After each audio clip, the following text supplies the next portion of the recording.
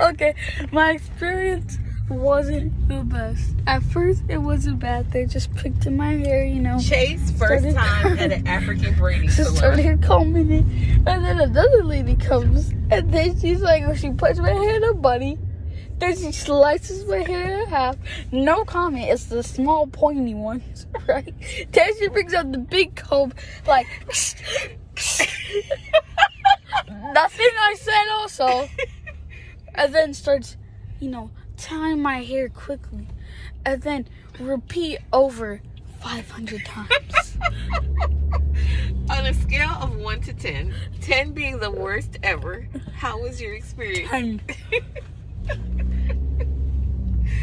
Oh, I'm so sorry, my child.